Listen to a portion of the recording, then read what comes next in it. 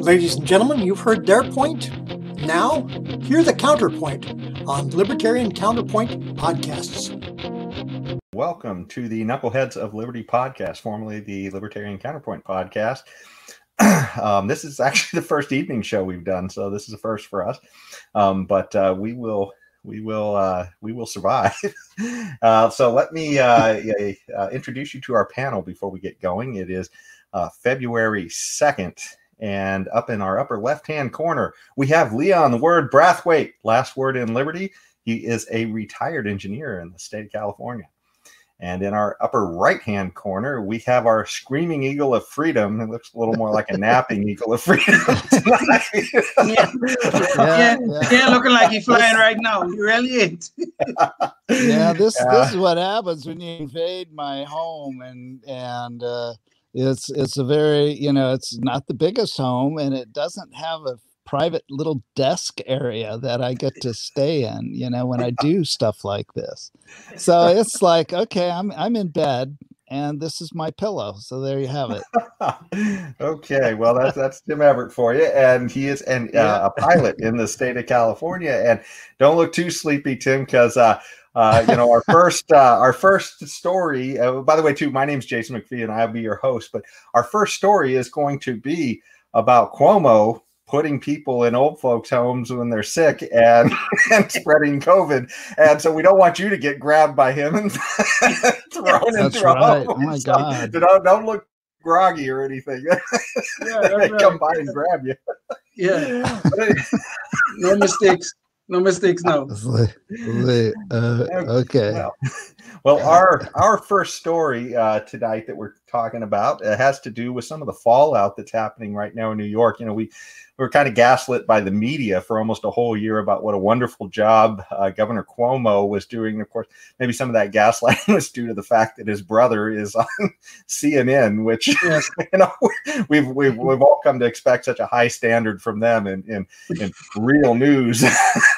Yeah. So, but we've heard what a great job he's been doing the whole time, and finally the Attorney General's come out over there and said, hey, you guys have been kind of playing with the numbers, and you guys have been calling deaths from these old folks' homes hospital deaths, I believe. He was actually moving the people out, so he was forcing people in who were sick so they could spread it among a at-risk population. And then, as they were about to die, he was shipping them out so they wouldn't die in the old folks.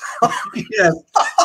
I mean, it's really kind of a tragic story, but it's just, it almost sounds like some kind of a Keystone Cops type of thing going on there in New York. You guys have any thoughts on this? I'm just wondering why. Go ahead, Chris. Okay, I was just wondering how a governor can have that much power over these things. I mean, he shouldn't be able to put people anywhere or take them away, after just before they die or whatever. I mean, it's just so bizarre. This whole thing has just been like living in some new dystopian universe that never existed in my entire time on the planet, and it's just bizarre. Anyway, go ahead, Leon. What do you think? Talking about tragedy, I don't know if you guys know who Janice Dean is. She's a meteorologist on Fox News. Both her in-laws were among the people who died in nursing homes as a result of this mess in New York City. It's a real tragic story when you think about it. But, the Cuomo name is golden in New York because Andrew Cuomo's father was also the governor some time ago, and he was a popular governor, well-known in Democratic circles and well-known outside Democratic circles. But this man, this Andrew Cuomo, is so self-absorbed and arrogant that he could put these people at risk. End up about 12,000 people in nursing home died, the highest in the country. Yet the media have been applauding this man about his great leadership. If this is great leadership, then God forbid, I don't want to see what bad leadership looks like. But the thing about this story that I find so interesting, and I think no one is covering it, but I'm telling you, mark my word, it's coming. Letitia James, who is the Attorney General, is a Democrat. I don't think Democrats usually sell each other down the river. But she's doing this for a reason. And the reason is she knows that one day she wants to seek the governor's office. There's no doubt about that. She already have won a statewide office. The Attorney General in New York is elected statewide. She wants the governor's office. So she have to knock down that Cuomo name a little bit. And that is why she's putting this in, even though the report is fine, this is true, as best as we can tell. But she need to taint that name, that Cuomo name, so one day she could run for governor. And that's what all this is about. If this was not her intention, I'll bet you should have found some way to smooth the waters on this issue. But it's not going to be smooth because she wants the governor office one day. Which is, Leon, which is horrible. Go ahead, I'm sorry. So Leon, you don't think that Chris Fredo Cuomo over at CNN has done enough to taint the name, or that Cuomo, with his own actions and begging people to come back to the state and telling them he'll buy them lunch or dinner or whatever, they'll come back, he'll treat them out to dinner? Well, in a sense, you're right. In a sense, you're right. I mean, Chris was the one who told us that he didn't know where it said that protests have to be peaceful, But I don't think when it coming out of the pandemic, I mean, let's face it, Andrew Cuomo was looking really good coming out of the pandemic. As much as I know it was all a facade, it was a lie prompted by CNN and MSNBC. I knew all that. But his name was there in good standing. The good Cuomo name was there in good standing. But Letitia know that she got to taint that name and paint it bad. And she did. That's what she did. I don't believe that this woman did this out of some sense of justice. I wish she did, quite frankly, because there's a lot of issues there that need to be covered as a sense of justice. I don't think she did that for that reason, okay? Even though she did a good thing, but her intent is not good. Okay. Wow, I wish I had more to add, but I really don't. It sounds like Leon has been following that issue a little more deeply than I have. I try, but I'm not more deeply than you, but I try. Okay, well, speaking of other disasters and high risk, I guess, another story that I think is kind of interesting, and I'll refer our viewers to a podcaster called Viva Fry. He's an attorney in Canada, and he comes out with what he calls legal vlogs, where he talks about cases that are going on. And this one I thought was very interesting because the particular case he's talking about has to do with what's the culpability or the stake of insurance companies for businesses that are shut down during COVID.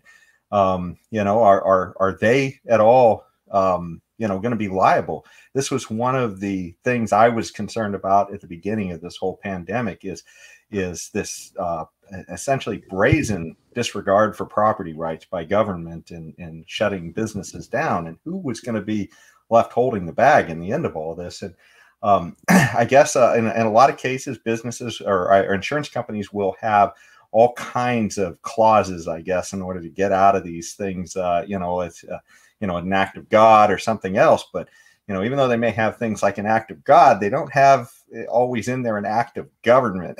And in this case, I don't think any of them thought the government would be coming along and just shutting businesses down for 6, 8, 10 months, whatever. Maybe how about wars and insurrections? The government's warring against the private companies, essentially. It's funny because this is one of the first times we've had an instance like this. Apparently, one of the things he said is one of the things they regularly put in is that they get indemnity or something like that from if there's a pandemic, so they don't have to worry about it. But in this case, it's not actually the pandemic. People aren't just not going because they're afraid of getting sick. They're going literally, or they're not going because the government's literally said they can't be open. And so they're saying then apparently a judge in at least one case may have opened the dam on this and saying that, well, look, it's not the pandemic, it's the government's actions. And this is actually something I've tried to be careful about the language with this from the beginning, because a lot of, if you listen to a lot of the mainstream media and others, they want to say, look at what COVID has done to us. But in reality, it's not really COVID, it's the government. The government has told us that we have to shut down in this ill-advised strategy that we've been locked in on. But you know, if it can happen, if this is something that maybe a lot of insurance companies may be at risk for, will they have to pick up the tab for trillions of dollars here? I don't know. What do you guys think? Well, I don't think it's trillions of dollars, first of all, but it's in the billions and hundreds of billions. And yeah, I don't know. God, I'm not really sleepy, and I don't want to be sent away to Cuomo land, but I'm going to have to defer to Leon again on this. Well, well, you know, I think this is a very interesting case, and I do like the outcome of the case, because for one thing, government is becoming too much in our lives. Okay, I know the pandemic was real, and I know people were dying from the pandemic, but people die for other things in our society also. Okay, we have talked about this many times. Locking down the economy was not the right answer. Maybe we could have set up some rules. Maybe we need a mask. Maybe we need a social distancing. Maybe we need to have more hygiene when we come in the house, to wash our hands, you know, take off our clothes, do whatever we think is necessary to ward off the pandemic, to ward off the virus. That was fine. All of that was fine. But then you turn around and you take these draconian action. You shut down the economy, you shut down the schools, and there's no science behind these things. Every year we lose 30 to 50,000 people because of the common flu. Nobody shuts down the economy because of it. Somebody may have to stay home or miss work for a little while. People may even lose their job at times because of it. But nobody just shut down our whole economy because of it. So what was the science that led them to shut down the economy because of a virus where we know 99.9% of the people are going to recover from it, even if they get the virus? Okay? In my own family, my son got the virus, my brother got the virus, and so far both of them doing just fine. But the government had to show its power. They had to show how much hold they have on us. These bureaucrats who are there, day in, day out, running our lives, destroying our civil liberties. They had to show it. So I think now someone should pay for this. Okay? Now I know it's going to mean the insurance companies probably going to left holding the bag, because while this particular insurance policy talked about microorgans, which would be which would have covered if it was ruled that there was a COVID that caused it, it does not cover actions of government, especially arbitrary actions of government, which it was in this case. So I like what's going to happen here. And this guy raised a very interesting issue. So if the insurance companies end up on the hook, now they're going to start screaming to the government, the same government that is destroying our liberties. They're going to start screaming at them, and then they're going to find religion. Oh, we really need to reopen the economy, you know, because our friends, they won't tell us this part, our friends are in trouble. Now they'll open the economy. Now they'll find religion. Now they'll find some sense. Now they'll figure out, oh, you know, maybe our actions were not as necessary as we thought. But this is what is going to happen here. If this thing go along, if this ruling stands and it starts to spread to other states and other cases, this is what's going to happen. The economy will be open because they find religion. That's what's going to happen. Screaming Eagle, do you have, or Napping Eagle, do you have any you have any thoughts on this? No, I wish I did have something, you know, that was substantive, but it's but all I have is gosh, I just want to wait and see what happens now. Now that this has come up, you know, if legally, according to insurance law, they're on the hook, then I'm sure they're going to come begging to the federal government to bail them out with more money that the government prints up out of thin air, like everybody is doing. Everybody's got their hands out. Right. Yeah. So I don't know. It's remains to be seen, I guess, as to what's going to happen. And it's all craziness. You bring up an interesting point, though, that they may have to go hand in hand to the government, which it's kind of terrible, the messaging here, because it makes it look like the government is solving a problem caused by the market, when in reality, this is a problem caused by the government. Yes. And insurance companies, they serve, as much as people like to use them as a whipping boy, the insurance companies serve an important purpose in society. I mean, one, they actually do the function of pricing risk, which nobody else does in society. And so they're actually sitting there, giving us the signals of when we're doing something that's risky. And hey, don't build there because that's dangerous. Don't leave your car there because that's dangerous. Don't let that person drive because it's dangerous. These are all things that the insurance companies do, and they're sending a price signal on risk. So it's it's kind of sad, but it's also too that they are a voluntary way that we help each other. I mean, essentially, they are pooling that risk so that when somebody's house burns down, we're all contributing. All of us who are in that policy, anyways, we're all with that policy company. We're all essentially helping that person to rebuild.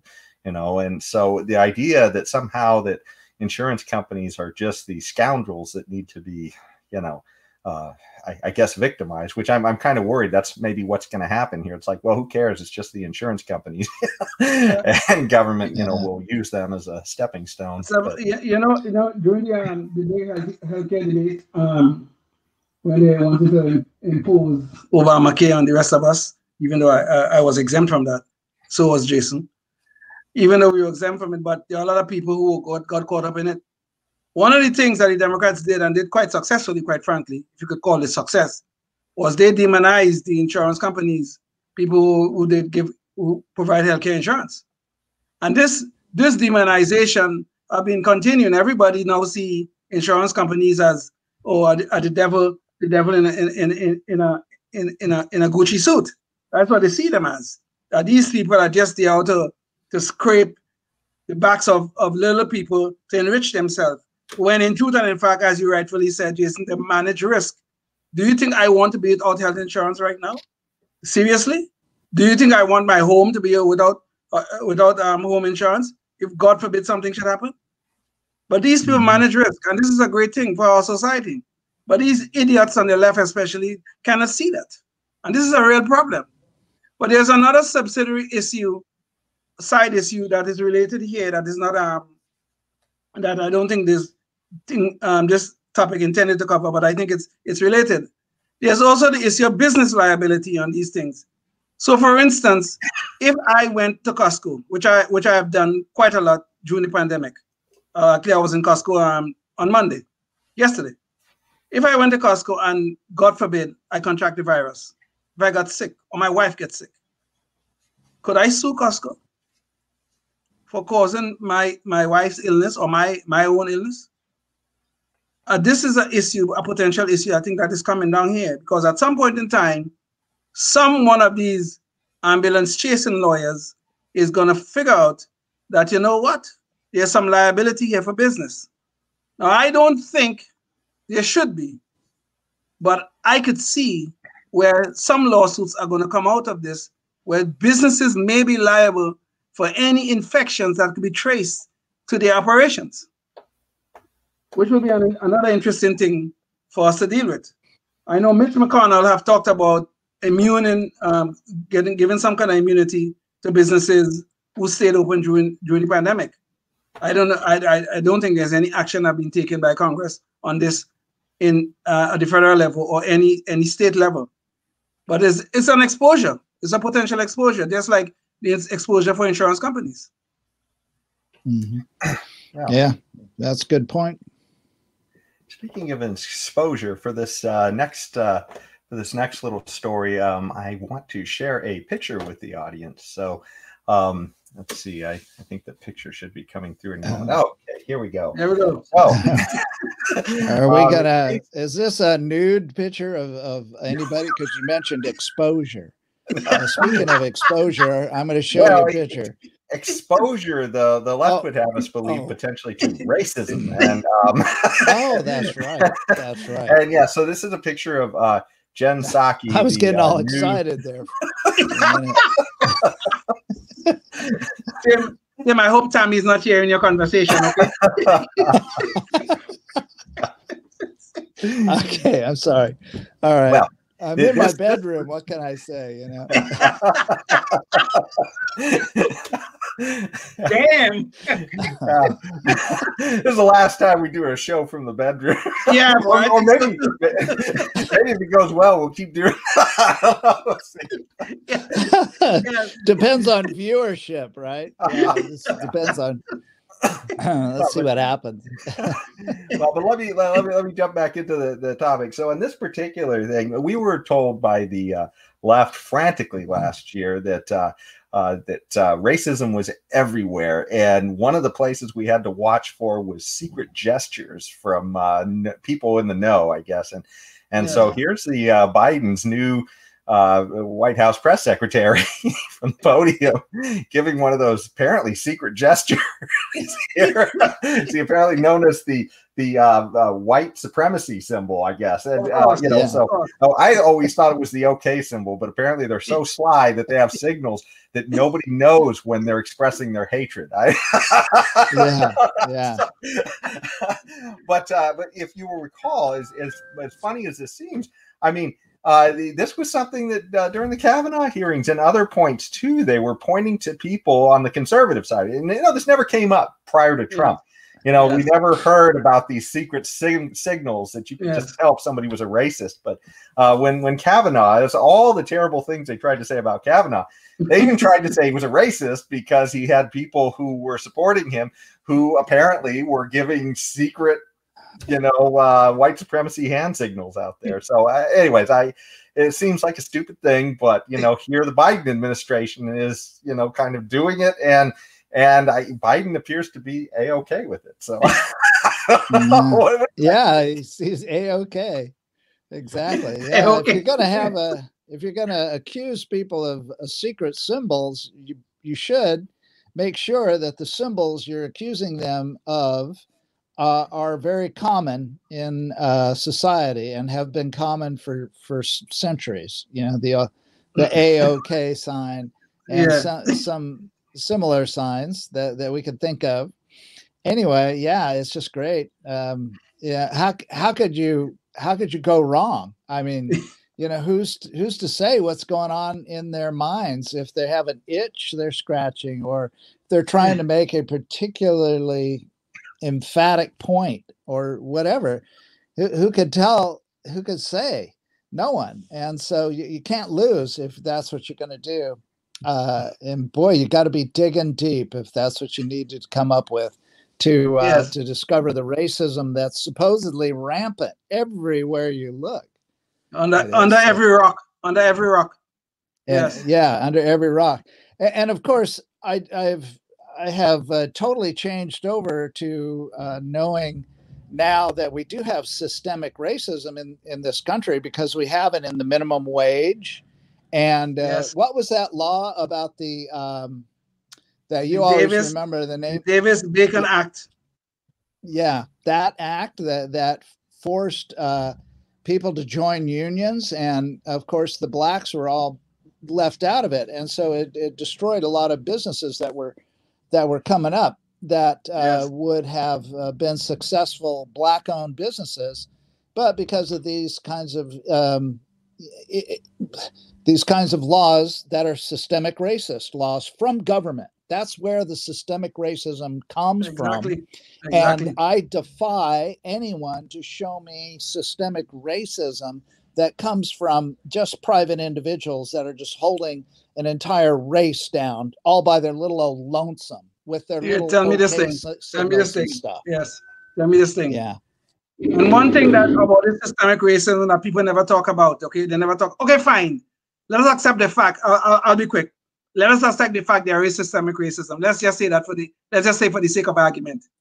But you know, the system is the bureaucracy that we live in under. And that bureaucracy is almost 70% Democrat. Okay? So if there's systemic racism, fine, I will agree with you. But it's the Democrats doing it. Yeah, it is odd that a lot of this systemic racism happens in places where there's a black mayor, a black chief of police. Yes, yeah. Like Chicago and Baltimore and these places. Well, that's the sound of our Knucklehead Noise Patrol where we're getting near the end of our show. And Tim, I guess we have to drag this one back into the bedroom because we're trying to find, you know, we usually end these shows with something silly that some politician has said. And apparently the Trump insurrection is inspiring lefty erections. Oh, that's right.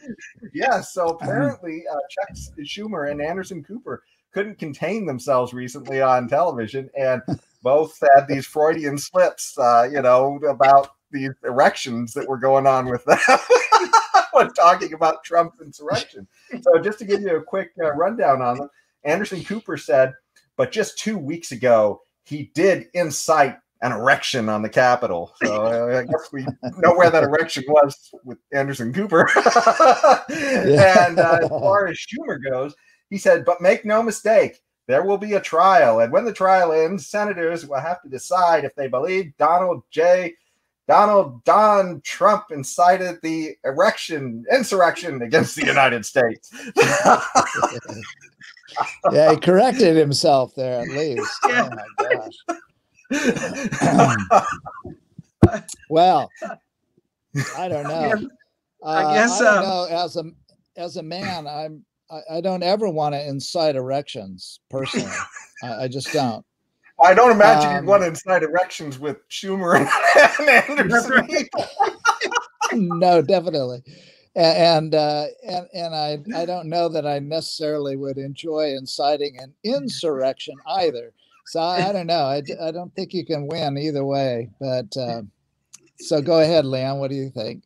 No, I was just gonna say, you know, it just goes to show, you know, now that they got Trump, you know, through the election, and then this stupidness with the rioting on the Capitol, you know, these people go having some orgasms, you know. That's what they're having because of they finally got Trump. Oh God, it feels so good. It's better than sex. That's what was going on there. Well, certainly we can say that this whole TDS thing has really been a hard-on for Democrats that they've had for Trump. Certainly had a hard-on it sure for has. Trump. Yes. But anyways, what are they going to talk about now? Yeah, really. They're just not going to be so excited, but they're still going to have to figure something out. But we have to wrap up because we're about at the end of our time. But thanks so much, everybody, for joining us for the late night edition of the Knuckleheads of Liberty. Hope you'll join us for the next one. Bye. Bye-bye.